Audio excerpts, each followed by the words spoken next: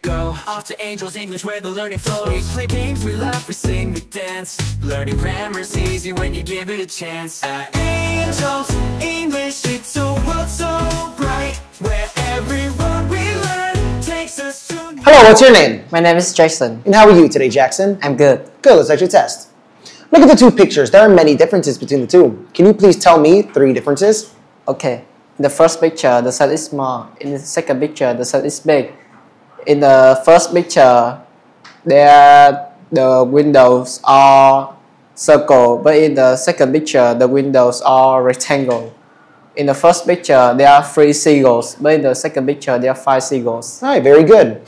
Look at the 4 panels. They tell a story. Can you please tell me the story? Of course. Fred and his grandfather are going to the city.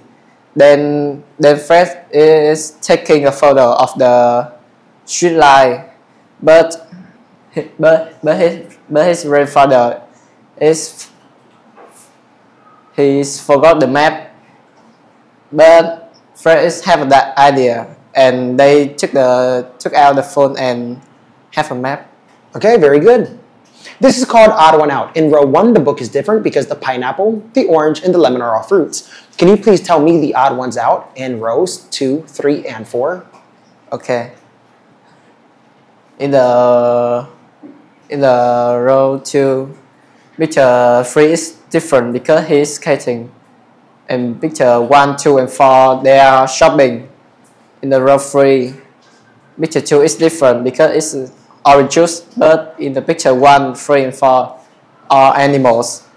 In the row 4, picture 4 is different because picture 1, 2, and 3 they are cold. Okay, you've done an amazing job. You may now sit down.